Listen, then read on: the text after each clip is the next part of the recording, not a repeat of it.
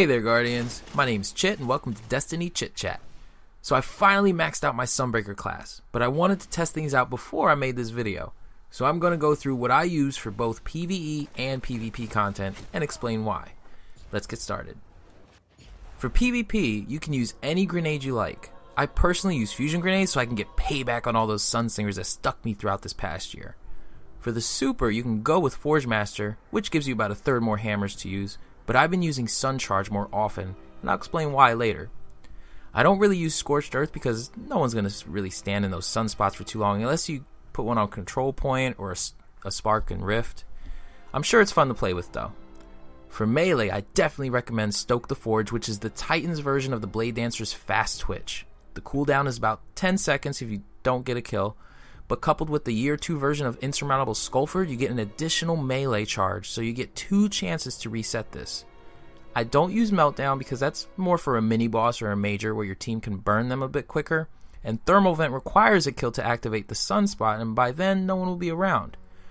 For next tier, I go with Flame Seeker instead of the other two. Why? Well, I know some people feel it doesn't do much, and they're right. However, this perk is really meant for long distance hammer fine tuning.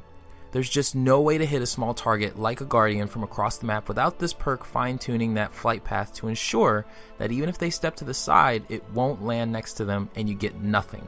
Which brings me back to Sun Charge. Sun Charge is meant for those close quarters combat. It closes the gap and automatically homes in on people without you having to do much. Yes, you can still miss or use it too far away and not even reach the person, but for the most part, you'll hit your man. It can be difficult sometimes for hammers to hit someone close by at times, and this fixes that. The reason I don't use this in PvE is that it only hits one target. You can charge into a group of Thrall with this and it'll only hit one of them, which is simply overkill for a single Thrall. And hitting your target launches them into the air behind the group you just entered, so they won't even crash into their buddies, dealing damage. So I only use this in PvP. And man, is it satisfying to Sun Charge another Sunbreaker during his super.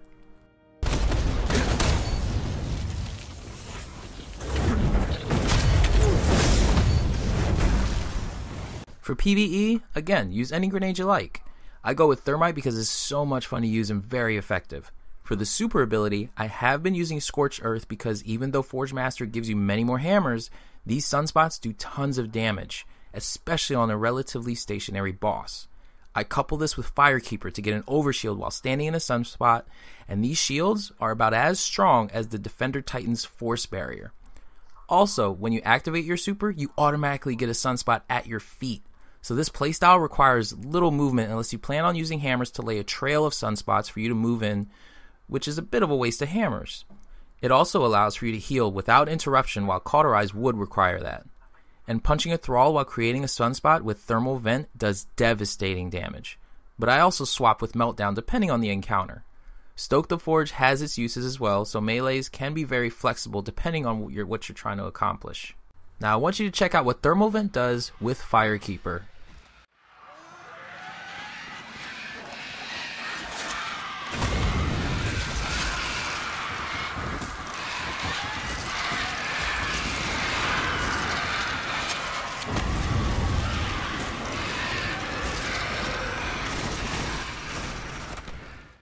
Now I want to show you what happens when you have Insurmountable Skullford, Cauterize, and Stoke the Forge.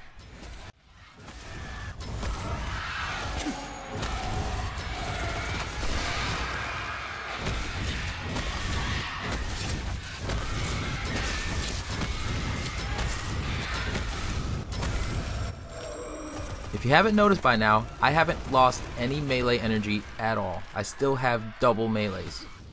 And finally, I want you to witness what happens when you have this setup on a Sunbreaker and you simply activate your super.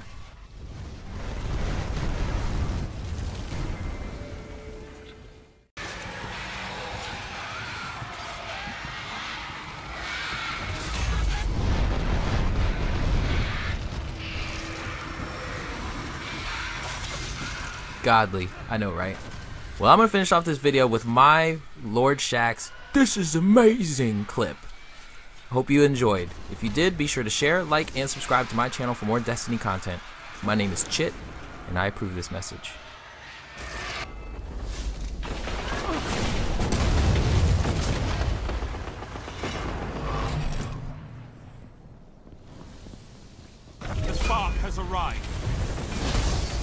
stop the enemy runner. 3 opponents down. Look at them fall. I can't believe what I'm seeing.